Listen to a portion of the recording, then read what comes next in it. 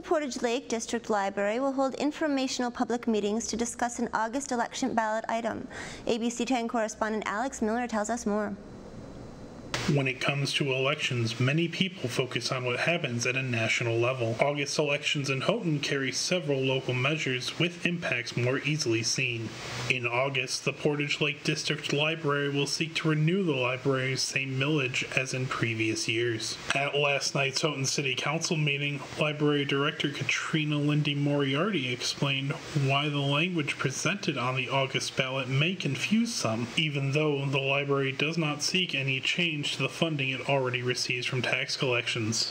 Why it's so long is we had to address something called a Headley Amendment rollback.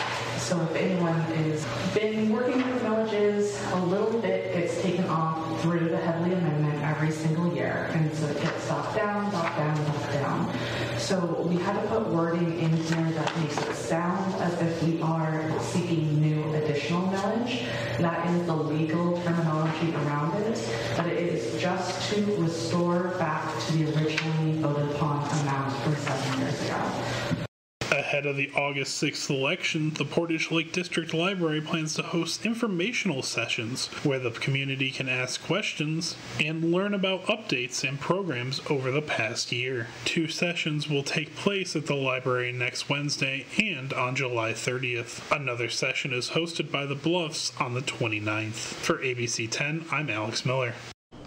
Thank you, Alex.